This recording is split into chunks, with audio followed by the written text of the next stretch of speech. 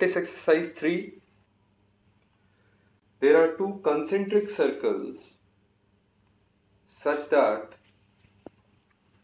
the area of the outer circle is 4 times the area of the inner circle.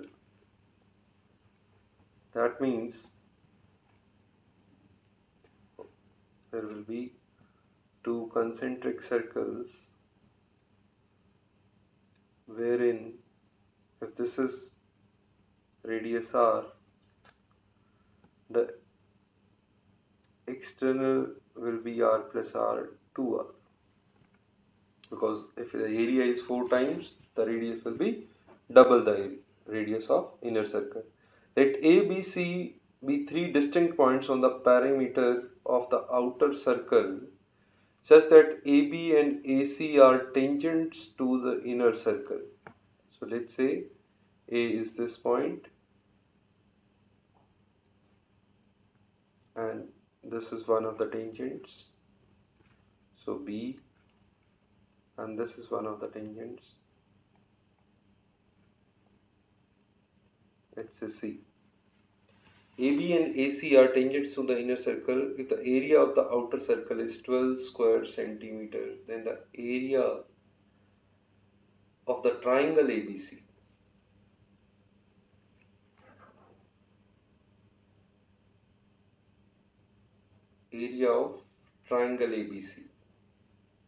Now we know the radius of inner circle is r.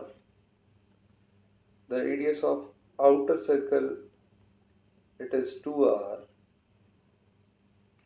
Then 2r square, 4r square minus r square, it will be root 3r.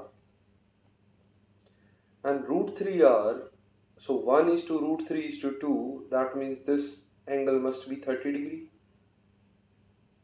So this angle is also 30 degree. So that means this is going to be an equilateral triangle. Equilateral triangle whose inner radius is r. I have given the area of outer circle is 12 square centimeter.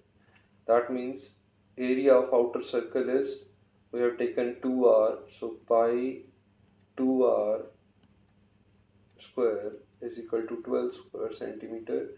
That means 4 pi r square. So pi r square is equal to 3, or r is equal to 3 by pi square root. Wherein I need to find the area of the triangle ABC, that is equilateral triangle, so root 3 by 4 a square. Now here a is root 3r here and root 3r here, so it will be 2 root 3r. So root 3 by 4 into 2 root 3r square. Root 3 by 4, 2 root 3 into root 3 by pi square.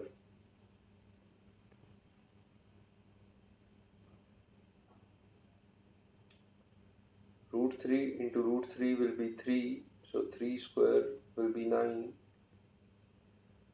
2 square 4 will be cancelled out with 4. So 9 root 3 by, this was root pi ka square will be pi. So my answer will be 9 root 3 by pi. So answer option will be C.